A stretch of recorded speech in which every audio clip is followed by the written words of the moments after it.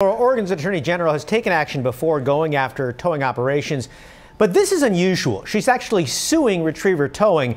The lawsuit was filed in Multnomah County this morning. The complaint alleges that Retriever illegally towed vehicles from parking lots without signed authorization from the property owner. That's required. In 2017, the state legislature passed towing reforms to crack down on so-called predatory towing. The lawsuit claims many of the victims are out hundreds of dollars or have lost their vehicles at auction due to illegal towing.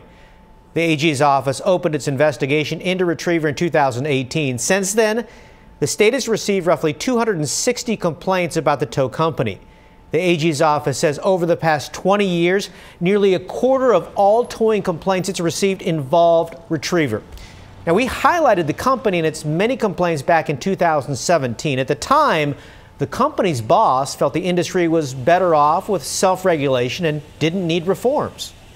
Most of the time, most bureaucrats don't understand towing. Again, that interview was from our investigation back in 2017. I tried to reach Retriever today for comment along with their attorney, but never did hear back.